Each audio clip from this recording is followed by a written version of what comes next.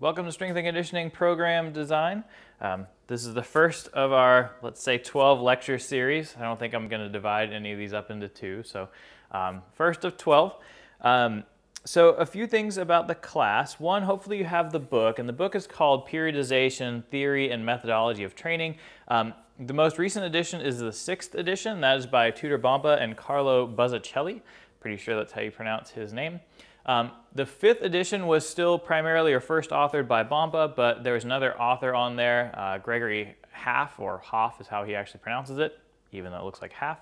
And so the book did change a little bit between the 5th and 6th edition. Oftentimes they just kind of update the graphics, but they did split the chapters up and write it a little bit differently with the 6th edition, so hopefully you're able to get the newest edition of the book. So a bit about this class. So in terms of periodization, so periodization is obviously a theory of training, and it is the theory of training that the National Strength and Conditioning Association really favors. And because this class and the Strength and Conditioning minor are geared toward preparing you for certification through the National Strength and Conditioning Association, so through the NSCA, specifically I'm trying to prepare you for the Certified Strength and Conditioning Specialist test, the CSCS exam. Because periodization is such a big part of that exam, we're going to use the go-to textbook for periodization, and so that's why we're using this particular book. As you'll see as we go along, I have a number of gripes about this book, but the layout of the class and the layout of the lectures just follows the 12 chapters of the book, again, because that's a lot of the material that you'll be tested on if you take the CSCS exam. So broadly speaking, what is periodization? So periodization is dividing the training cycle into periods, right? That name makes sense. And so each period is going to have some sort of a goal. So you may have a goal of a specific training period of increasing muscular strength or increasing muscular power, cardiovascular endurance, muscular endurance, increasing. There could even be psychological goals. There's a number of different things you can work on within each period, right? But the idea is that we're dividing up the training calendar into multiple periods, each with a specific goal. So that's what periodization is.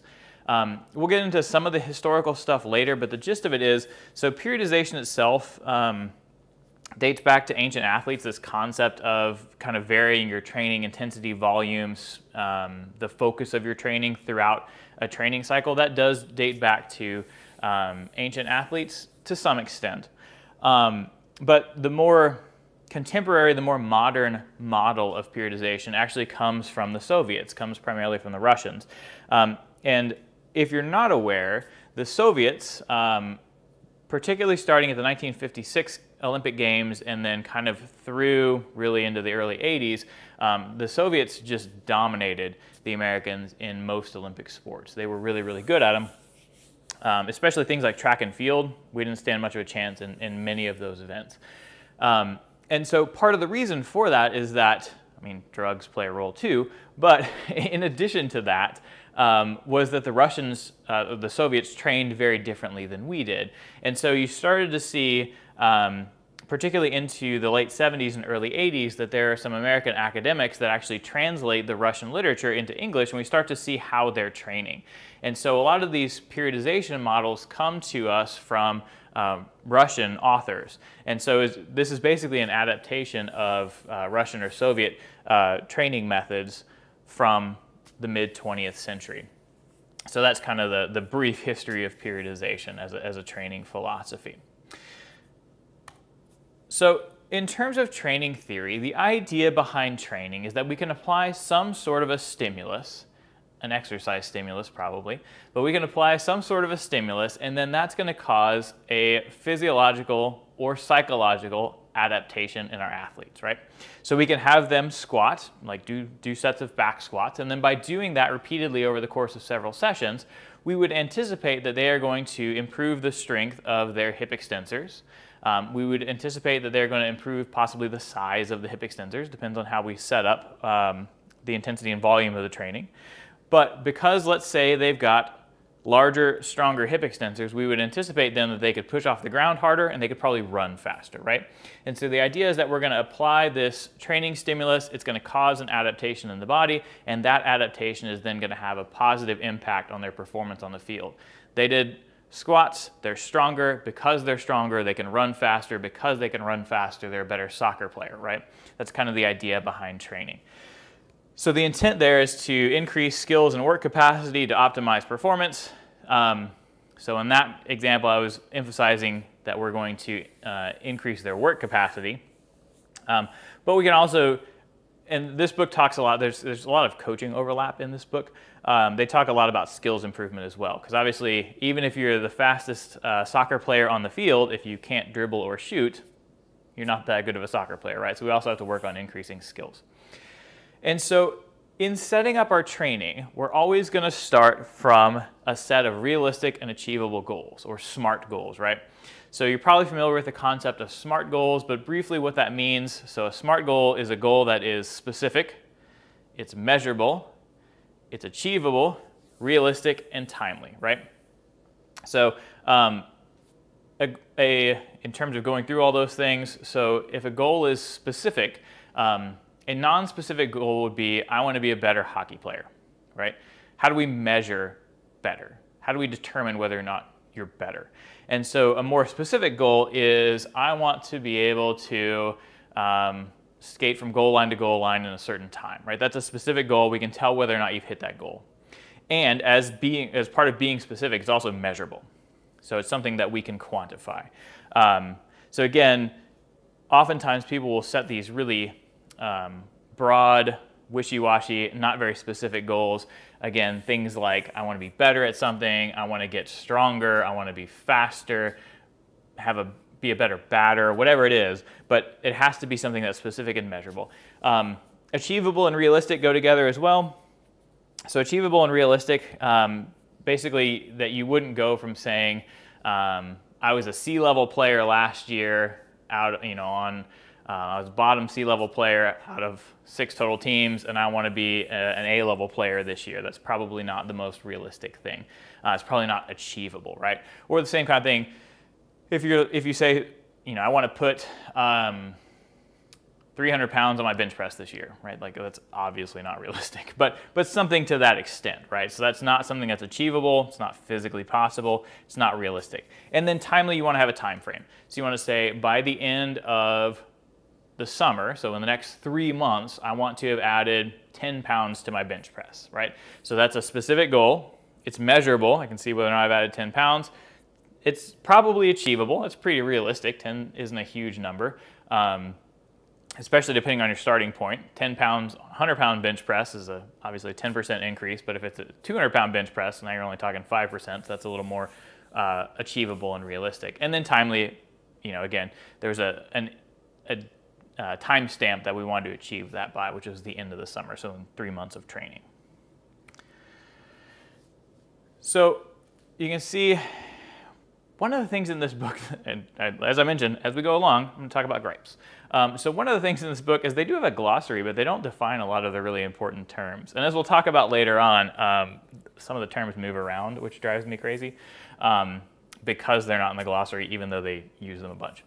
So anyway, so in attempting to define training, so training is a process by which an athlete is prepared for the highest level of performance possible. So the idea is that we are going to apply training stimuli, multiples, to make them a better athlete, right? To improve their throwing accuracy, to improve their batting power, increase their number of home runs, whatever it is that we're trying to do. So there's a number of different parameters that we can target to try to improve their overall performance on the field or on the court. So one possible target of training is multilateral physical development. What is that? This is one of the terms that this book uses a lot that drives me crazy. But the gist of multilateral physical development is it's kind of a general fitness. It's basically that the athlete is able to do a bunch of different things. They're able to run and change directions, and they can dribble. They can do a variety of different physical skills. So generally speaking, multilateral physical development, a way to conceptualize that, again, is general fitness, but it's sort of a broad set of abilities. You can do a variety. They're an athlete, if you will. They can do a bunch of different things, right? It's not that just that they are a pitcher in baseball and that they can't hit it all and they're not a very good runner and they're really awkward on defense, those kinds of things, right? That's not what we want.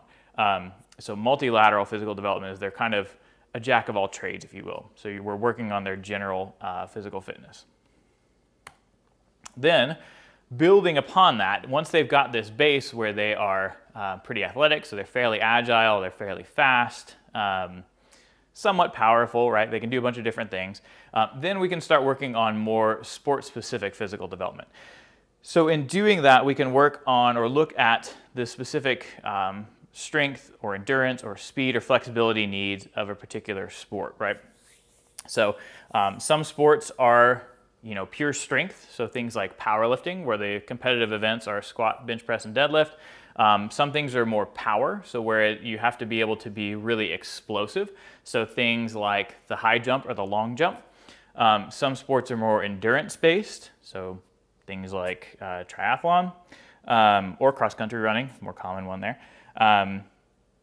And then some may be flexibility-based, like gymnastics. And then oftentimes, a lot of our sports are really combinations of things. So a lot of the most common sports that many of you probably played growing up and many of you hope to coach, I assume, are speed endurance sports. Or one of the other ways I'll refer to them as interval sprint sports. So things like soccer, like basketball, lacrosse, hockey to some extent. Those are all interval sprint sports or speed endurance sports. So you got to be fast, got to be able to run really fast for a very short period of time, and then you're either going to be jogging or walking briefly, so you get that rest interval, and then you're going to have to sprint again, right? So we see that in basketball when somebody, there's a fast break, everybody sprints down the court, and then the offense sets up, the defense sets up, probably, depending on the extent of the fast break. So you get some level of setup. So everybody's kind of catching their breath for a second. Then we're going to run back down to the other end of the court. And very similar thing in those other sports I mentioned. So we can develop the specific needs of the sport. One of the ways that this book is going to refer to these is as biomotor abilities. So things like power, strength, speed, endurance. The book is going to refer to those as biomotor abilities. So we can develop the specific ones that they need for their sport. Then they got to be able to do the technical skills of the sport. So the technical skills are things like, if we're talking about baseball, you got to be able to throw accurately.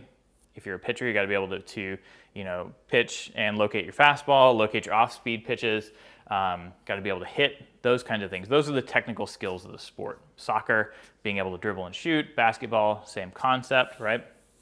So those are the technical skills of the sport. So not only do you have to have the physiological base that you're able to sprint and recover, but once you get the ball, you got to be able to do something with it. And so that's developing those technical skills. And then the tactical abilities, that's the strategy. So now that you can sprint and recover and you can dribble the ball and you can shoot well, now you got to know where the open player is going to be.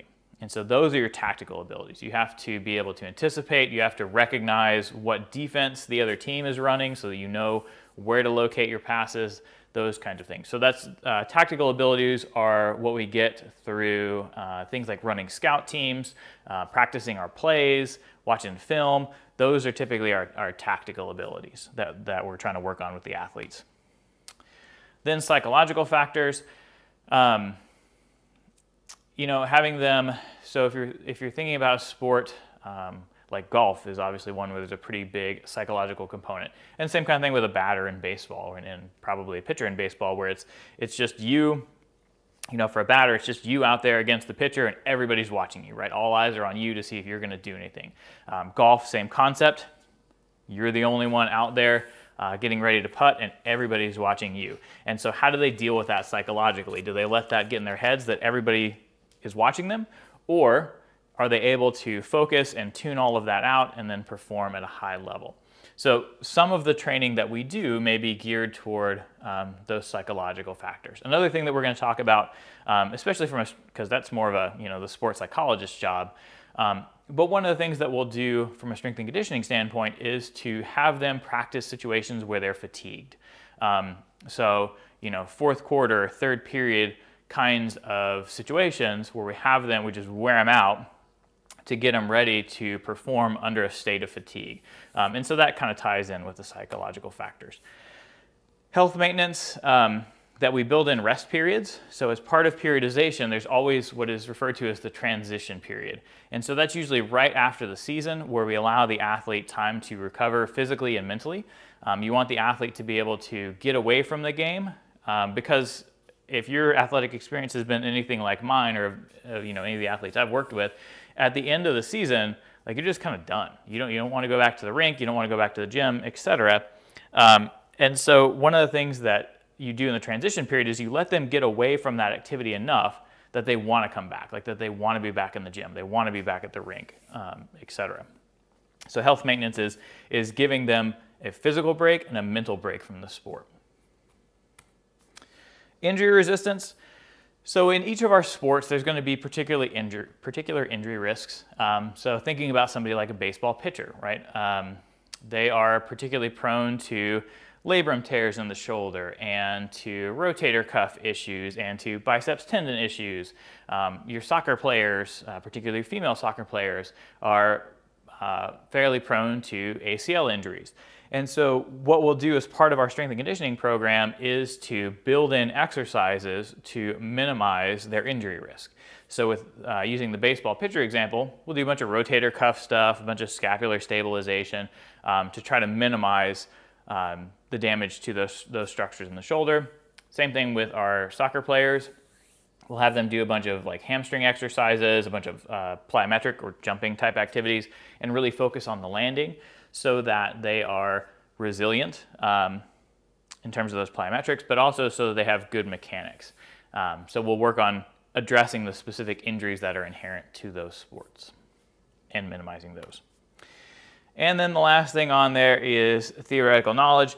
So ideally, we want our athletes to be fairly independent, right? So we want them, once they are, particularly once they're into high school and then beyond, to understand training theory, but also to understand things like nutrition, the importance of sleep, those kinds of things, because we're not going to be with them all the time as sport coaches or as strength and conditioning coaches. So we need them to understand the importance of glycogen replenishment, of consuming lean proteins, and doing those things to help refuel, but also, depending on the sport, maybe we want to keep their body fat relatively low, so they have a high strength to weight ratio, or whatever it is, whatever the needs of the sport are.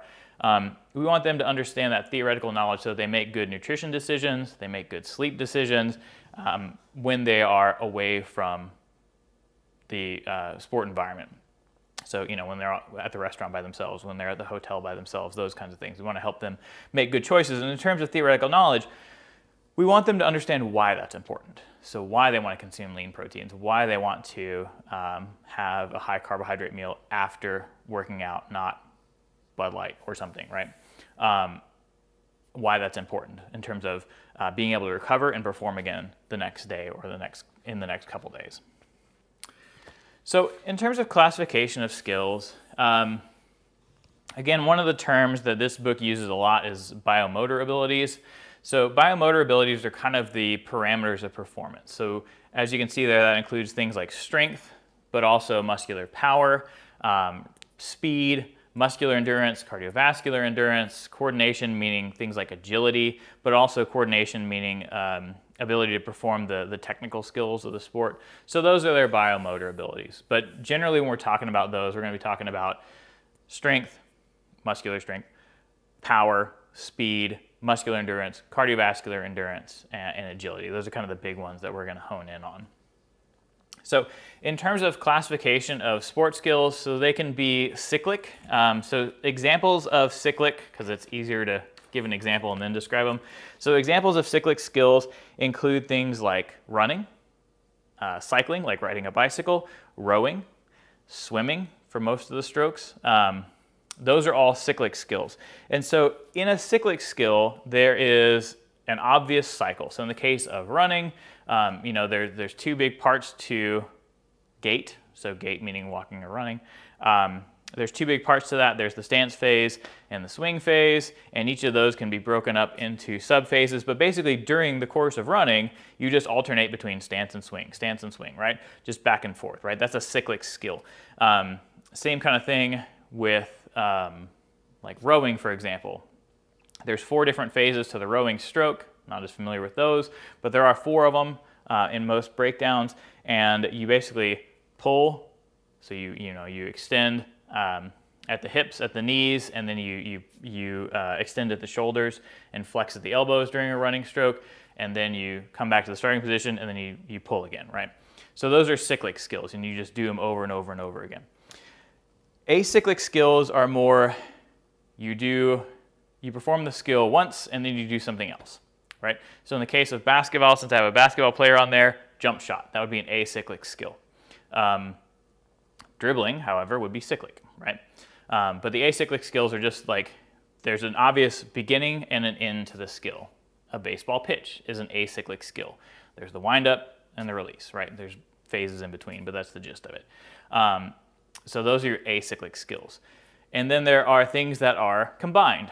So that's most of our sporting activities.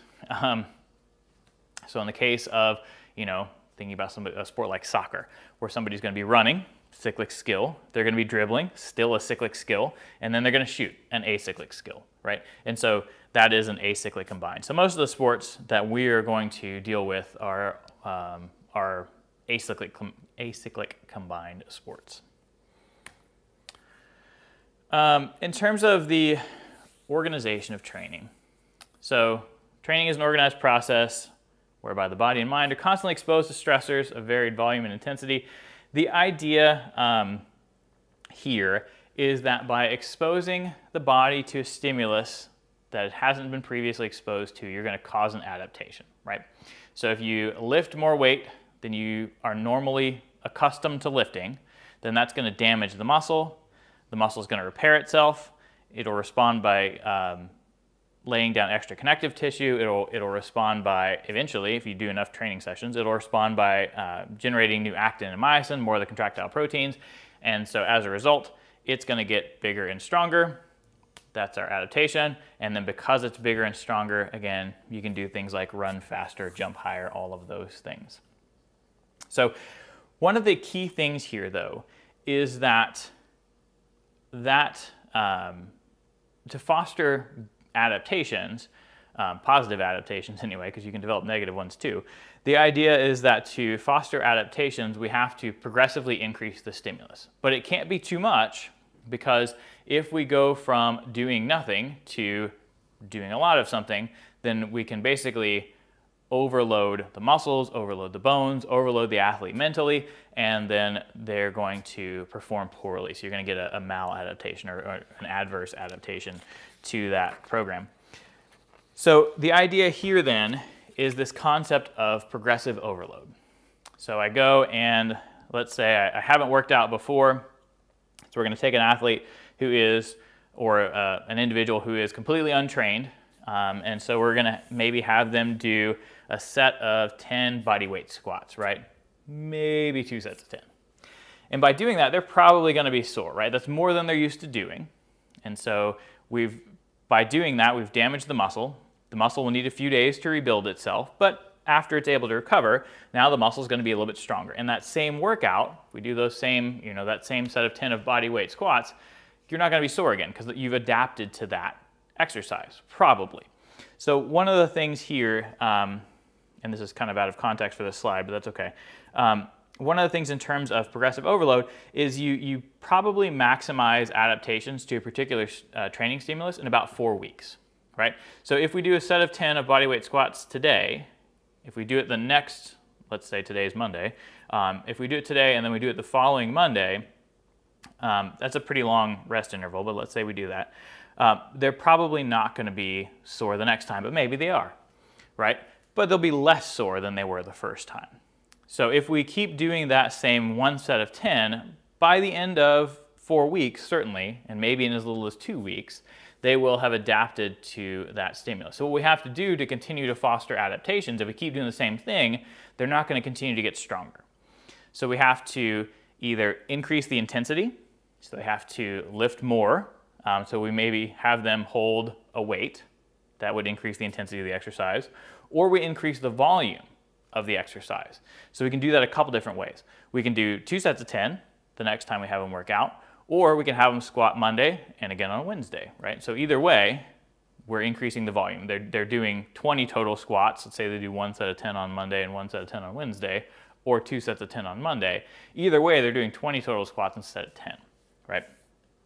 So that's the idea of progressive overload. You have to do enough to challenge the body to make it adapt. And so one of the things with that, you have to be, don't have to be, but you're probably going to be uncomfortable to foster adaptation, right? You're going to lift enough weight that you're probably going to be sore, or you're going to run so fast that it's pretty uncomfortable, right? And so, because the body doesn't want to change, it doesn't want to adapt, it wants to stay as it is, and it wants to use as little energy as possible. And so fostering that adaptation tends to be pretty uncomfortable. So if we do too little, you know, don't lift enough weight, don't do any more than they're accustomed to, you're not going to foster adaptation. If we do too much, so let's say we go from, take this completely sedentary person, and rather than having them do 1 set of 10 body weight squats, I have them do like 10 sets of 10, right? We just keep going, just keep grinding them, have them squat until they can't squat anymore, until they can't stand up. What's going to happen then is you're actually going to do too much damage to the muscle. And by doing that, they're going to be super sore, so they're going to have delayed onset muscle soreness. Certainly by the next day, and particularly days 2 and 3 after the initial exercise. And it may be enough damage that you're actually going to give them rhabdomyolysis, which is where you've done so much damage to the muscle that you've caused some of the proteins that are normally inside the muscle, things like myoglobin, to leak out, which, as we talked about in structure and function, can get caught in the kidneys and cause kidney damage, right? But from a training standpoint, it can take up to a month for that muscle to recover from that extensive damage that we see in rhabdo. So they had one really intense workout, now they can't train again for a month, right? And so we don't want that either. So too much can cause, cause muscle tears, can cause stress fractures if we're talking about endurance exercise. So there's kind of that happy medium. We just build up a little bit each week. The general guideline is you increase by 10% a week, but you know, as I gave the example a minute ago of we're going to go from 1 set of 10 to 2 sets of 10, that's a 100% increase. But because it is relatively low intensity, because we're using body weight rather than like throwing 200 pounds on their shoulders, because the intensity is fairly low, they'll probably be able to withstand that big of a jump.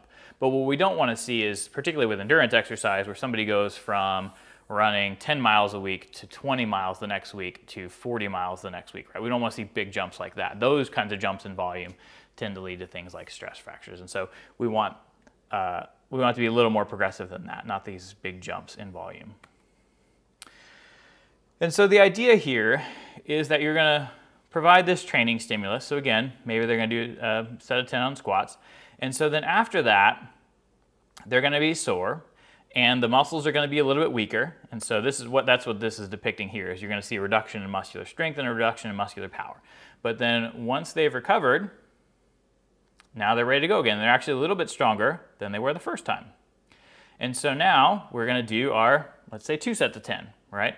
And so you're going to see a little bit of a performance drop off after that, reduction in muscular strength, reduction in muscular power. They're going to have some soreness, but then we're going to allow them to recover again. So they're going to, again, you're going to see some changes in the muscle cell. We'll talk about those in a little bit. And they're going to adapt.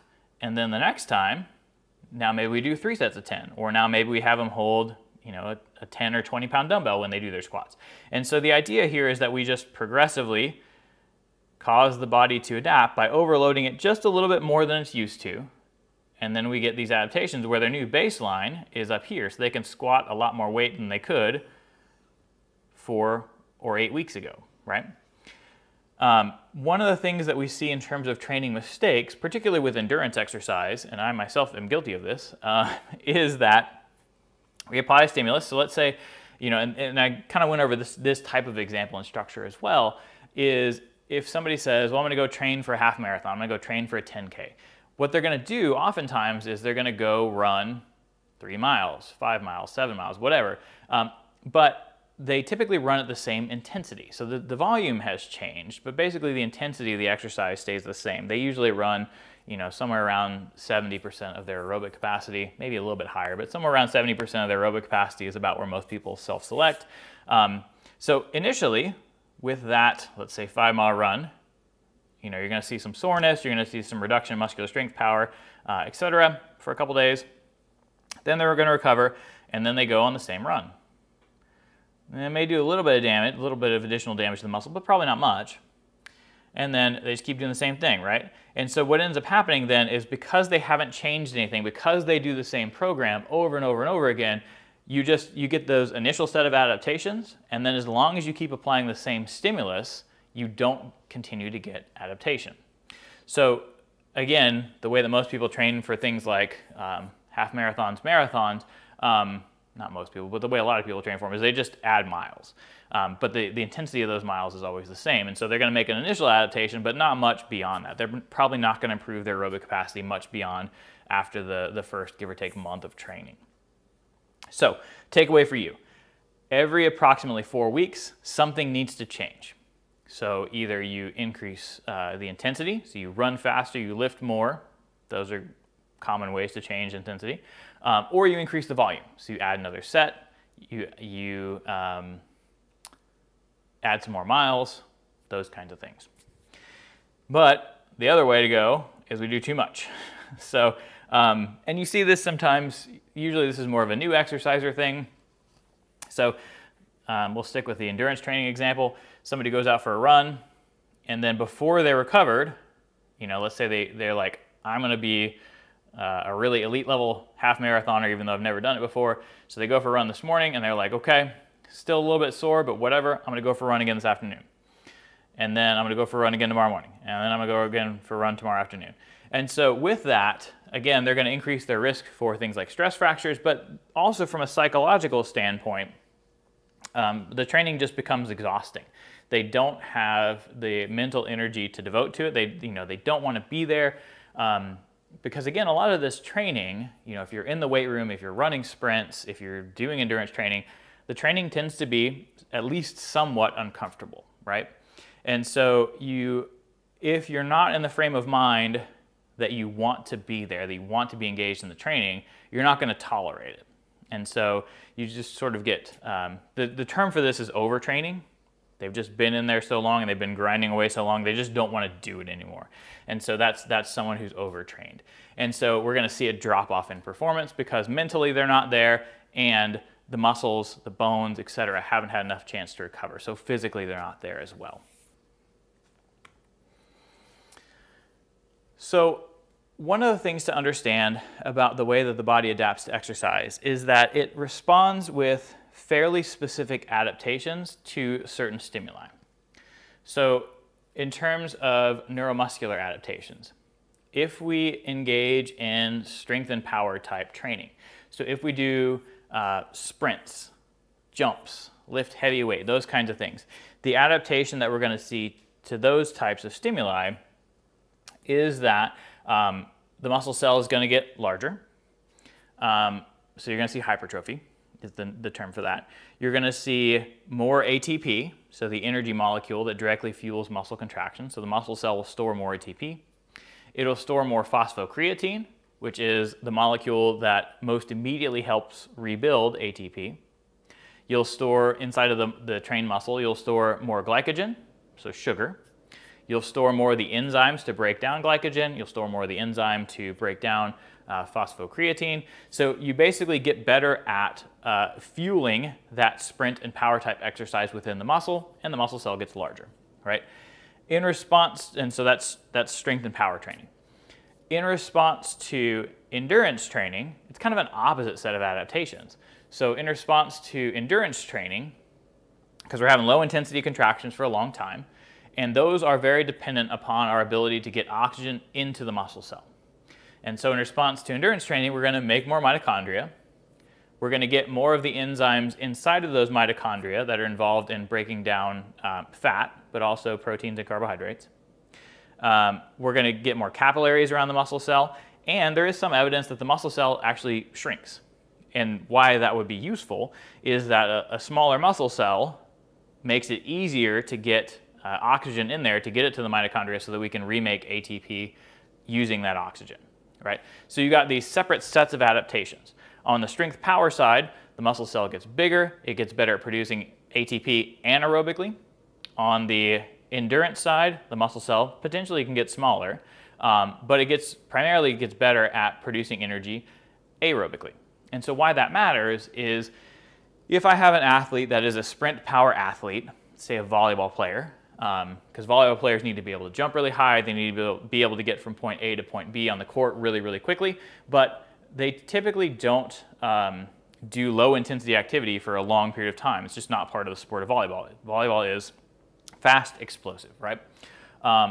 And so if I have this volleyball player who has to be fast and explosive, do a bunch of long runs, if I have this athlete out there running 6, 10, 13 miles, then what they're going to get are adaptations required for endurance performance, but those are not the adaptations that they need for their sport.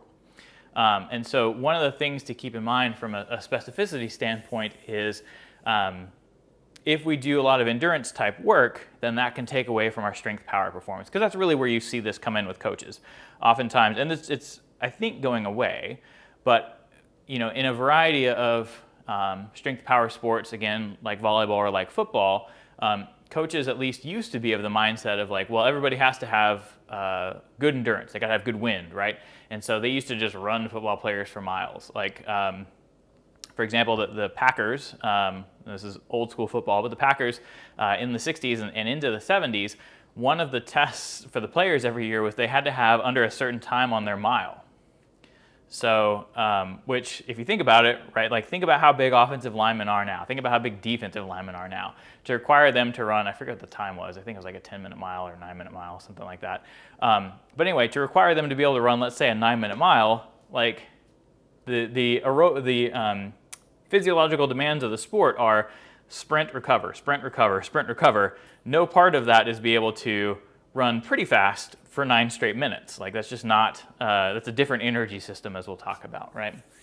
So the adaptations are specific. So in terms of thinking about training for a sport, one of the things we want to look at is the energetic demands of the sport and make sure that we're addressing those with our training program.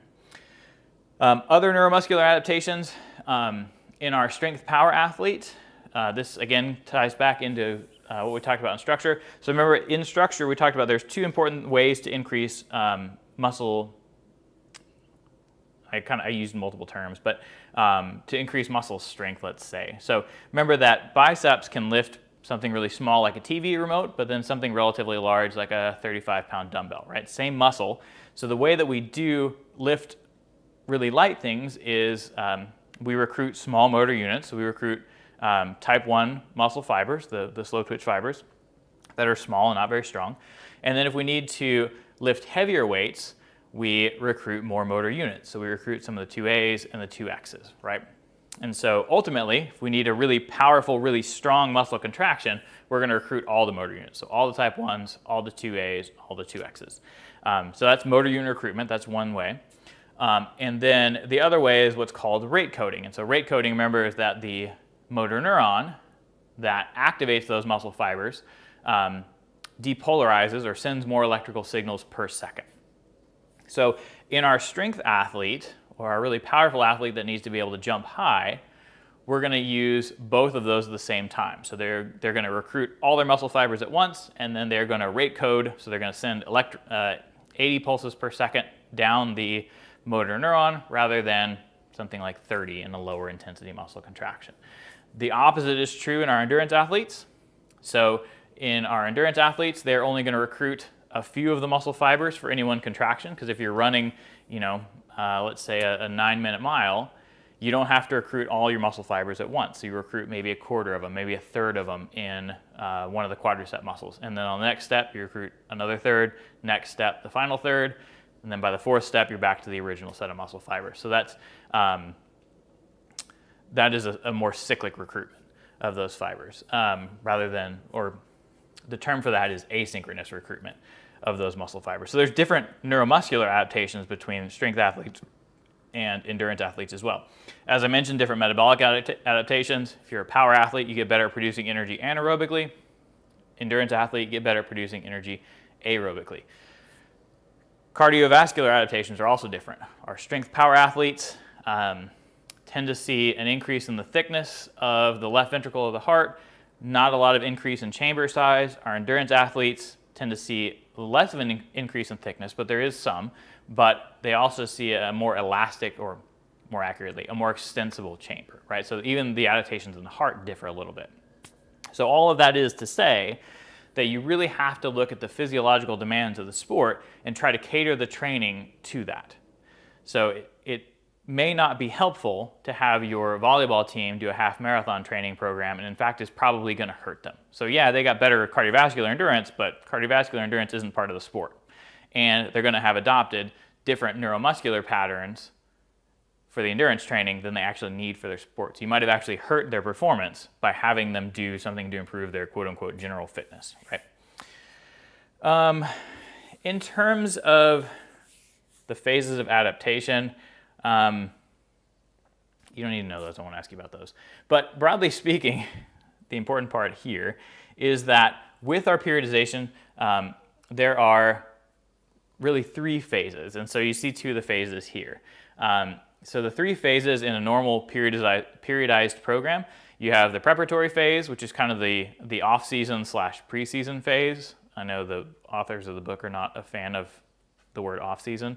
But the preparatory phase is kind of the off-season phase of the preseason. The competitive phase is the season, including the preseason.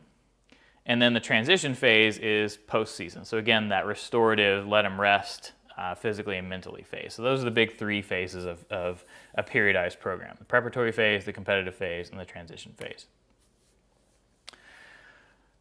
In terms of the training effects, so those are the way that the body adapts to the exercise stimulus.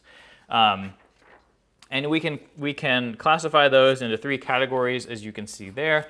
So the immediate training effect is what happens during and immediately after the exercise. So for example, if I am running, the immediate training effect is going to be an increase in heart rate, increase in blood pressure, increase in blood flow to the working muscles, those kinds of things. That's the immediate training effect. That's how my body is. It's an acute response to exercise. It's how the body is dealing with this stimulus that I'm applying to it.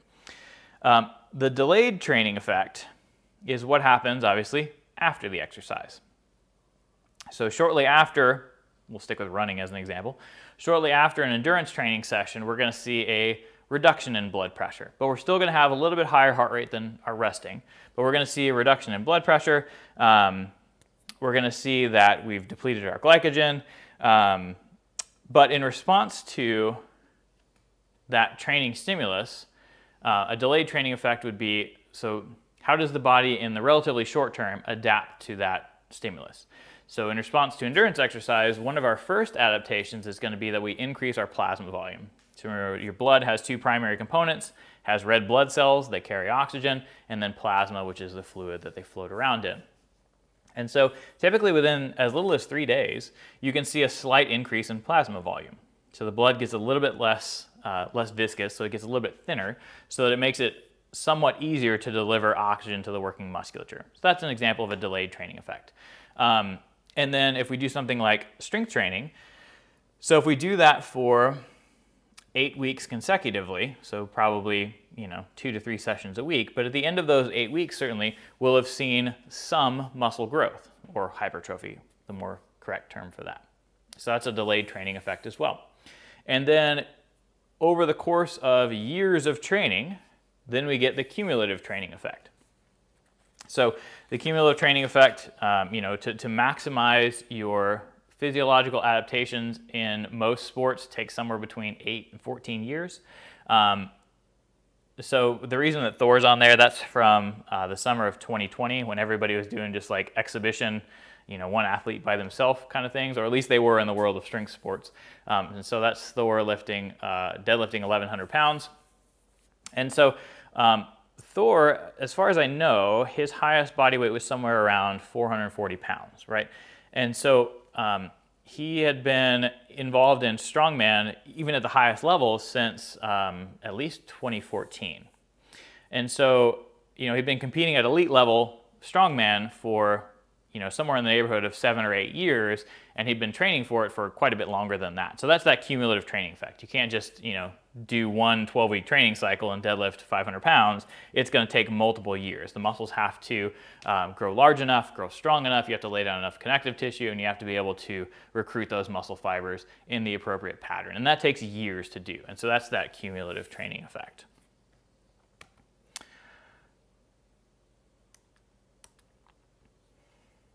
All right, and going back over my notes, I know I said at the beginning of this talk that there would probably be 12 lectures, but chapter 1 is pretty long, and so I'm going to actually cut this one off at this point, and then I'm going to pick up and do chapter 1, part 2 to talk about energy systems. So take a little break, and then when you have time again, pick up with part 2.